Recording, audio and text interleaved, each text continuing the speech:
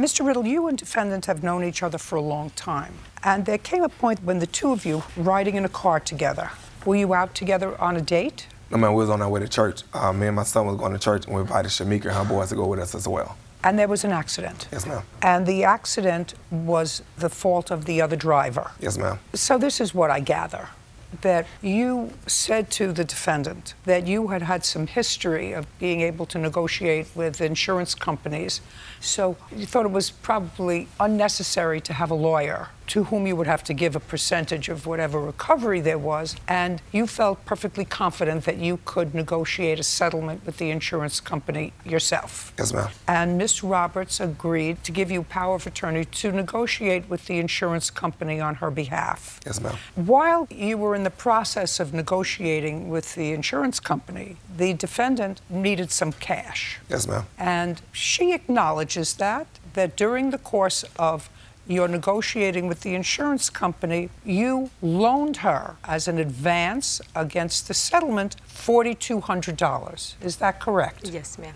When was that? He actually deposited the money into my account on December the 1st of what year? 2017. And it was your understanding that that money was to be paid back? Yes, ma'am, that is when correct. The settlement, and you were confident that the settlement would be greater than the $4,200? Yes, ma'am. By that time, I was already negotiating with the insurance company. The first offer they made for Shameka and her family was $2,800. She wanted to accept that, and I told Mika, don't accept that because it's not worth what we're trying to get done. So I reached back out to the insurance company, and I put Shameka on the phone with the insurance company because they had to hear her voice say she declined to offer her $2,800, which she did on the tape recording. So we went farther, and I ended up negotiating up to $15,000, which was still a little short of what we needed for the medical bills and the personal injury. So I opened up an uninsured motorist claim on Shameka's behalf with her insurance company, which gave us an extra surplus to cover everything that we needed. Sounds to me as if you really understand. If you get cheated a couple of times, Your Honor, you learn some stuff. Is that what happened? Yes, ma'am. Me and my son got in an accident before, and I feel like the lawyer took more money than we got from it, from what we went through, so I just learned how to do it myself. So the settlement with regard to Ms. Roberts' claim, the entire settlement was how much in cash? $20,000. How much money did you receive? In total, I received $14,850. Your Honor, if you had $4,200 that I sent her, that bring it to the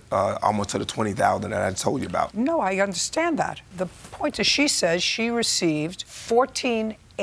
Yes, ma'am. That's the entire settlement is what I received, the $14,800. He sent you the check. Right. He sent me. He sent you a check for $14,850. Yes, ma'am. He actually sent me 3 checks. The checks that ended up coming to him.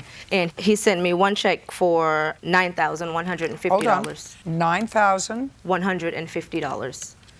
Hold on. He sent a second check for $1,000. And the third check was for $1,100. Those are the checks that he sent to me. That's $11,250. That is correct. The other 37 that came from my insurance company, they sent those directly to me. The issue is he wants his $4,200 back. Well, just a second. Yes, ma'am. Your answer says he's been paid, right? So you acknowledge that he loaned you $4,200. Yes, ma'am. Now it's up to you to show me that you paid him. Okay, well, Your Honor, when we got in the accident in December, listen to when me. he called me on the phone, and yes, ma'am. You acknowledge that he loaned you $4,200. Yes, ma'am. To repay to him when the case settled. I want you to show me the simple figure that he got more money for you to the tune of $4,200, and he kept that for himself. That's what you have to show me. Yes, that he kept that and sent you what we would call a net check.